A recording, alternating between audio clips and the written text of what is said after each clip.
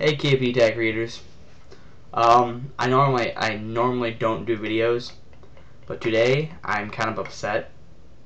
About a week ago, I bought this little baby. This is an IBM ThinkPad 600. It's an older laptop. I picked it up for about $100. The main reason I picked it up was for it to be my Linux testing box. So I tried Ubuntu, Mandriva, Puppy Linux, PC Linux, something like that.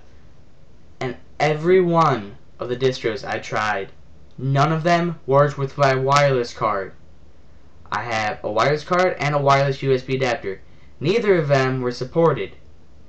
I don't know why Linux can't get that. Everyone today uses wireless, and that's one main reason why people don't use Linux, because their wireless does not work. I have this Linksys WUSB 54GC USB adapter. This is the only thing I can find that is somewhat supported, but you still need to do work with it. It doesn't just, you plug it in and it works. You can't do that. I don't understand how hard it can be to write a driver for this. I know drivers are complicated to write, but if you have so many people raving and having fun with Linux, then shouldn't we be working on this? Shouldn't we be trying to get wireless working? I don't see any major forefronts with Linux in wireless networking.